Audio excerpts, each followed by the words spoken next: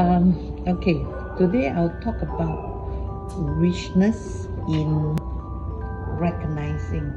I want to ask you, if you are around 20 something and you're working already, then you should understand this question that I'm going to ask. When somebody call you stupid, what does it really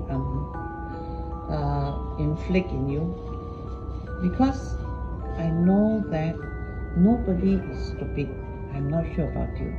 So if your parents call you stupid, who is the most stupid people in the world to you, in your world? So I have stopped using that word because it's a reflection of respecting. You know, you have to respect your ancestor for who they are, for who you are, or respect your parents in that manner.